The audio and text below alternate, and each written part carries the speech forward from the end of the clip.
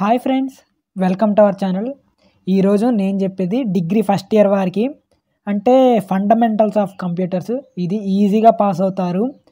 Computer సైన్స్కి సంబంధించిన కాన్సెప్ట్ను జాగ్రత్తగా చదివితే పాస్ అవుతారు. నేను తెలుగును ఇంగ్లీష్ లెసన్లు ఫస్ట్ ఇయర్ నుండి ఫైనల్ ఇయర్ వరకు చేశాను. ఈజీగా అర్థమవుతుంది, ఒకసారి చూసేయండి. పాస్ పర్సెంటేజ్ కూడా పెరుగుతుంది.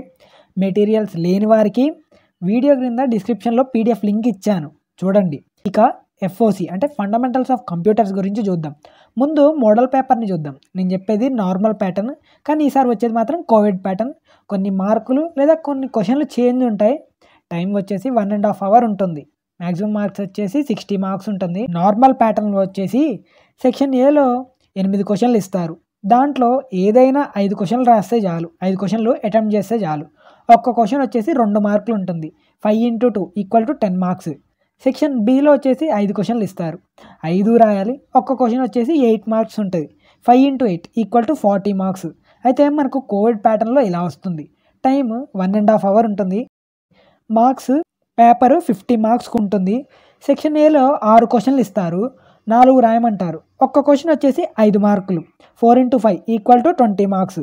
సెక్షన్ బిలో వచ్చేసి 5 క్వశ్చన్లు ఇస్తారు, ఏదైనా 3 రాయమంటారు. 3 × 10 = 30 మార్క్స్. ఒక్క క్వశ్చన్ వచ్చేసి 10 మార్కులు ఉంటుంది. నేను ఎందుకు ఈ చిన్న చిన్న కాన్సెప్ట్లు ఎందుకు చేయటం లేదంటే, మీరు వీడియోని చూసి వెళ్ళిపోతున్నారు. అరే ఇది మన ఫ్రెండ్స్కి షేర్ చేస్తే యూజ్ అయ్యిద్ది అని మీరు అనుకోవట్లేదు కదా. మీరు షేర్ చేస్తే అందరు చూస్తారు, అందరికి ఉపయోగపడుతుందనే కదా నేను చేసేది. యూజ్ అవ్వాలని కష్టపడి చేస్తున్నా. మీరు షేర్ చేస్తే ఇంకా ఉపయోగంగా ఉంటుంది. ఇలాంటి డిగ్రీకి సంబంధించిన ఇంకా ఇలాంటి వీడియోలు ఎన్నో అప్లోడ్ చేస్తాను, ఇట్లా మీరు షేర్ చేసి చూస్తే. కాన్సెప్ట్లోకి వెళ్దాం. ఇక ఇంపార్టెంట్ క్వశ్చన్స్లోకి వెళ్తే, డిఫైన్ కంప్యూటర్ అని, డేటా స్టోరేజ్ అని, స్కానర్ అని, ర్యామ్, రోమ్ అని, మౌస్, కీబోర్డ్ గురించి షార్ట్ ఆన్సర్ టైప్లో వస్తుంది, లాంగ్ ఆన్సర్స్ టైప్లో కూడా వస్తుంది. లాంగ్ ఆన్సర్స్ వచ్చేసి ఇలా ఉంటుంది: classification of computers, generation of computers, differences between RAM and Rome, internal storage అని, ప్రింటర్, డేటాబేస్ మేనేజ్మెంట్ అని ఇస్తారు. మీరు ఈజీగా కొంచెం కాన్సెప్ట్లు చూసుకుంటే ఈజీగా పాస్ అవుతారు. ఇది ఒక బేసిక్ మాత్రమే కాన్సెప్ట్. వాట్ ఈస్ కంప్యూటర్ అని వస్తే, what is computer? Computer is a full round plastic middle glass sir. Full keyboard, full keys sir, A to Z, 1 2 3 4 5 numbers sir, brackets, plus, minus, into, one long sir button, space bar, and side one mouse sir moving with 2 buttons, one ball down, rotating. అలా రాస్తే మాత్రం పేపర్ని కొట్టేస్తారు. Computer అంటే, computer comes from the word compute, which means calculate. అంటే కంప్యూటర్ని calculations కోసం, ఇంకా arithmetic operation కోసం యూస్ చేస్తారు. ఇలా రాయండి: computer is an electronic device are machine that can perform arithmetic operations like edition, subtraction, division etcetera అని కొంచెం లెంతీగా ఎక్స్ప్లెయిన్ చేస్తే ఈజీగా మార్కులు పడిపోతాయి.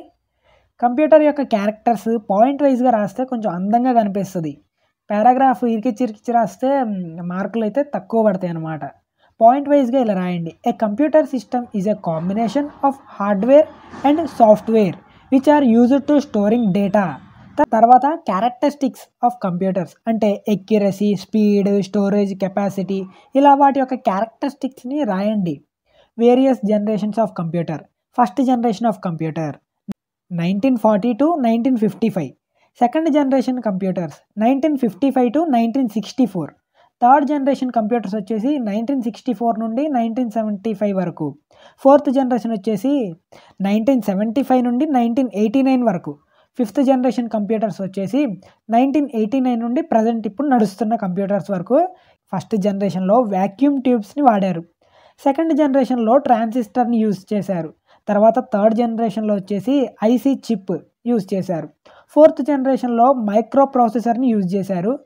ఫిఫ్త్ జనరేషన్లో ఆర్టిఫిషియల్ ఇంటెలిజెన్స్ని యూజ్ చేశారు, అంటే రోబోట్స్. ఇప్పటికే అవి ఉపయోగంలో ఉన్నాయి. క్లాసిఫికేషన్ ఆఫ్ కంప్యూటర్స్ అని ఇస్తే ఇవి రాయండి: based on usage and mechanism, computers are classified into 3 types. They are analogue, digital and hybrid computers. Analogue computers అంటే ఇవి మెజర్ చేయడానికి స్టోరేజ్ కెపాసిటీ ఎక్కువ ఉండదు, తక్కువ ఉంటుంది. ఎగ్జాంపుల్ ఇది thermometer, volt meter, speedometer etcetera. తర్వాతది డిజిటల్ కంప్యూటర్స్ అంటే depending upon size, speed, storage, capacity they are classified into 4 types. అవి 4 విధాలుగా విభజింపబడ్డాయి. They are micro computers, mini computers, main frame computers, super computers. ఇది desktop are personal computer. Micro computers అంటే ఇది తక్కువ కాస్ట్లోనే, అంతేకాకుండా a single micro processor perform the function.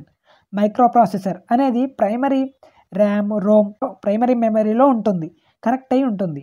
ఇది ఎక్కడ use చేస్తారంటే వర్క్ స్టేషన్స్, గ్రాఫిక్స్, క్యామ్ అంటే computer added డిజైనింగ్లో, computer added మ్యానుఫ్యాక్చరింగ్లో use చేస్తారు. ఇక మినీ కంప్యూటర్స్ గురించి చూస్తే mini computer is used in multiple వే. అంటే ఒకేసారి ఓపెన్ చేయొచ్చు. ఎగ్జాంపుల్ మనకి రిజల్ట్ వస్తాయి కదా, రిజల్ట్ వస్తే ప్రతి ఒక్కరు ఆ వెబ్సైట్లో ఓపెన్ చేస్తారు, అందరికీ లింక్ ఓపెన్ అవుతుంది. అది అంటే ఒకేసారి అందరూ వాడడం అనేది మినీ కంప్యూటర్స్ అంటారు. మెయిన్ ఫ్రేమ్ కంప్యూటర్స్ అంటే ఇవి మైక్రో, మినీ కంటే ఫాస్ట్గా వర్క్ అవుతుంది, స్టోరేజ్ కెపాసిటీ కూడా ఎక్కువ ఉంటుంది. Example banks. Main frame కంప్యూటర్స్ని IBM main frame company వారు మ్యానుఫ్యాక్చర్ చేశారు. సూపర్ కంప్యూటర్స్ అంటే అన్నింటికంటే దీనికి ఎక్కువ స్టోరేజ్ కెపాసిటీ ఉంటుంది. దీన్ని ఎక్కడైనా యూజ్ చేస్తారు. ఎక్కడంటే rocket launching, handling satellites, weather information కోసం యూజ్ చేస్తారు. హైబ్రిడ్ కంప్యూటర్స్ అంటే combination of analogue and digital కంప్యూటర్స్ని hybrid computers అంటారు. తర్వాత difference between RAM and Rome గురించి చూద్దాం. ర్యామ్ అంటే ర్యాండమ్ యాక్సెస్ మెమరీ. రోమ్ అంటే read only memory. Random access memory అంటే మన ఫోన్లో ఉండే మెమరీ, ఎక్స్ట్రా మెమరీ ఉంటుంది కదా, 64 GB అని, 32 GB అని, 128 GB అని, మెమరీ కార్డులో స్టోర్ అయ్యేదాన్ని ర్యాండమ్ యాక్సెస్ మెమరీ అంటారు. దాన్ని సేవ్ చేయొచ్చు, అంటే దీన్ని స్టోర్ చేయొచ్చు, డిలీట్ చేయొచ్చు. ఇక రోమ్ సంగతికి వస్తే రోమ్ అంటే రీడ్ ఓన్లీ మెమరీ. అంటే వాళ్ళు మ్యానుఫ్యాక్చర్ చేసిన వాళ్ళు ఉంటారు కదా, మన సెట్టింగ్స్లోకి వెళ్తే అబౌట్ ఫోను అని వాళ్ళే ఇన్స్ట్రక్షన్స్ ఇస్తారు కదా, అవి మనం చేంజ్ అయితే చెయ్యేది కాదు.